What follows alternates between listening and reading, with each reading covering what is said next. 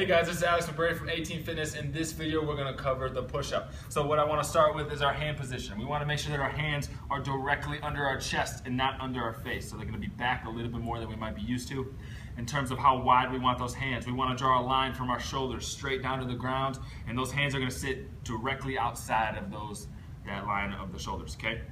So we got our hands under our chest, just outside of that shoulder line. We're gonna come up onto our toes so our body's nice and flat. We don't wanna sink the hips down or stick the butt up. And from there, we're just gonna lower our chest to the ground and we're gonna push right back up, okay? From the side view, I'm gonna show the same thing. You can see my hands are directly under my chest here, just outside of that shoulder width. I'm up, I got that flat torso, and I'm leading with the chest. You can also see my elbows are not flaring out. They're staying back, almost at a 45-degree angle or somewhere around there. That's when you know you're doing it right. Okay, so elbows are tucked in, leading with the chest, coming right back up. If that's too difficult, we can drop to our knees, okay? So we'll be on our knees here.